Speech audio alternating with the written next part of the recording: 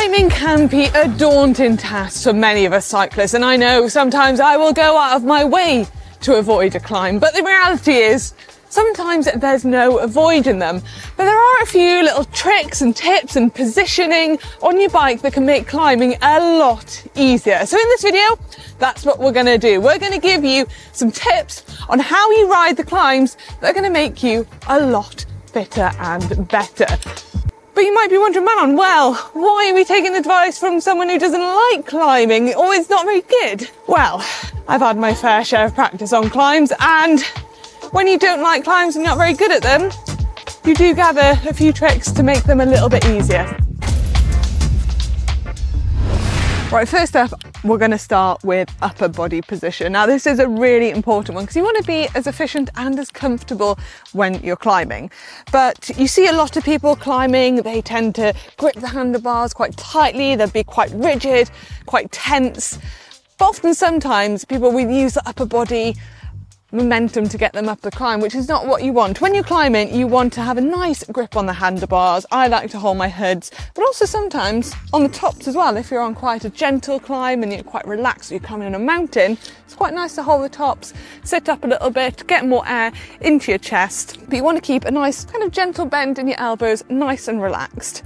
You also don't want to be wasting energy in your upper body. So a lot of people, when they ride, they kind of sway side to side like this. You want to be as still as you can on the bike and efficient as you can. So you want to engage all those core muscles, make sure your back is nice and still, bend like that, and you're good to go. Now let's move on to your lower body position. And this is something that I do without even noticing, and you might do it as well and not even have to think about it. It's when you come to a climb and you adjust your lower body position just by moving forward ever so slightly on the saddle. I feel like it just allows me to engage my hamstrings and glutes that little bit better. It makes climbing a bit more comfortable for me. There's another thing is obviously your cadence. Now this is very restricted to what gears you have on your bike. Do your research, know what kind of climbs you're going to be riding, so the gears aren't going to hold you back. There is nothing worse than being over-geared for a climb and you end up doing a gym session because you're doing a cadence of about 30 RPM. Now, are you a rider who prefers to stay seated on a climb, or do you prefer to get out of the saddle and have a little dance around on the pedals? Well, we all have our preferences, but in reality, there is going to become a point where the climb's going to be very steep and you're going to have to get out of the saddle to actually get over the climb. So it's a really good habit to get into, practice being out of the saddle. So when you reach those really steep climbs, you can just jump out the saddle and get over that climb like it's nothing. When it comes to standing out the saddle, there are a few things you need to think about. First of all, where you're putting your hands.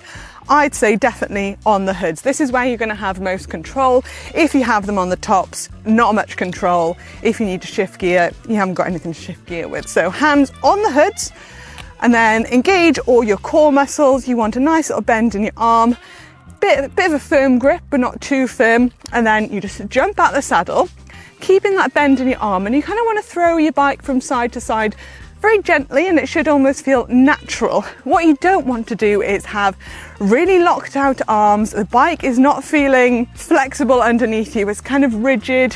But you also don't want to throw your bike around too much. Nothing like you're in a sprint finish on the Champs-Élysées of the Tour de France. You don't want it going side to side. It's just like a gentle sway underneath you, and again, it should feel really natural.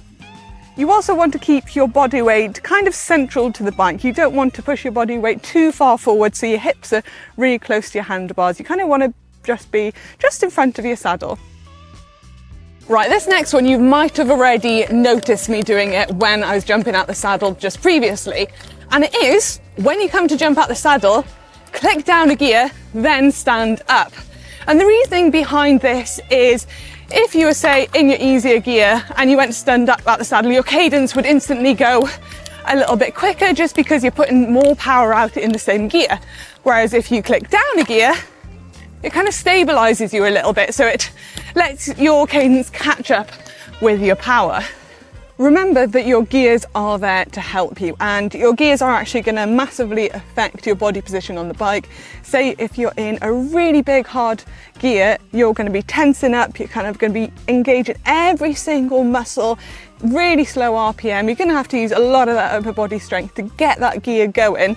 So just make sure every now and again, check that you are utilising all of your gears. The amount of times that I've been riding up climbs and people are really struggling, but they actually have quite a few gears left. So why not use them? There is no better feeling in the world than thinking you're in your hardest gear, but then you have a click and you've got an extra gear.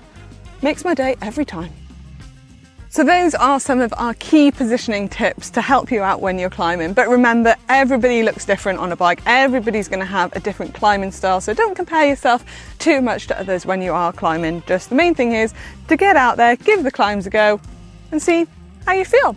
But hopefully you've enjoyed this video. But let me know if you have your own climbing tips down in that comment section below, because I'm still searching for more. I need all the help I can get when it comes to climbing. But as always, if you did enjoy this video, make sure to give it a big thumbs up, and I'll see you in the next one.